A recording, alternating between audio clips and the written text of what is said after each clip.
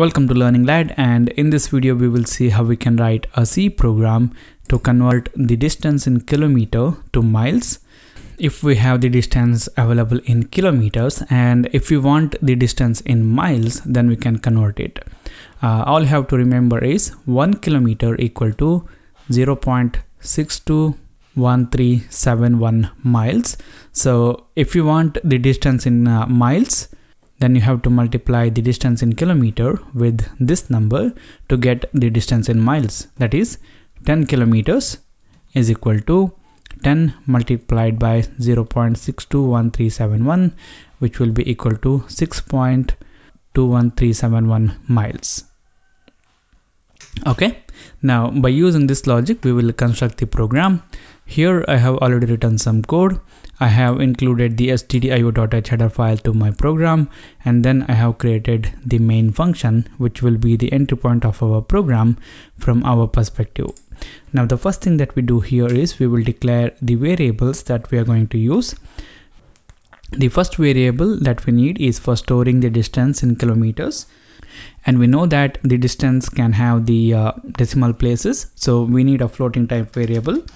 I'm going to take float type, and I'm going to call the variable as km for storing the distance in kilometers, and I will initialize this variable with a value of 10. And then we need another variable for storing the distance that we calculate in miles. I'm going to say miles. Okay, now the next thing that we have to do is we have to convert the distance which is in kilometers in this km variable to miles. So we know that we have to take the distance available in kilometers and we have to multiply that with a value of 0.621371, and we get the distance in miles.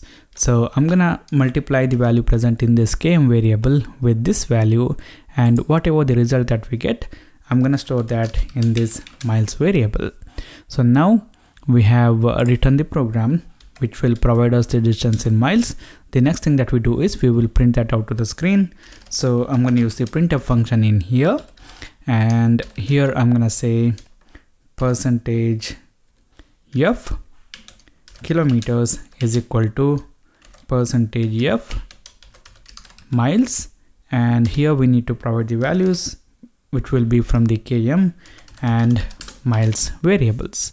Okay, we have written this simple program. Let's run this code, and it says 10 kilometer equal to 6.13710 miles.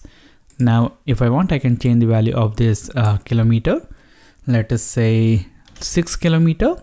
I'm gonna save the program and I'm gonna run this, and it says 6 kilometer equal to 3.72 miles.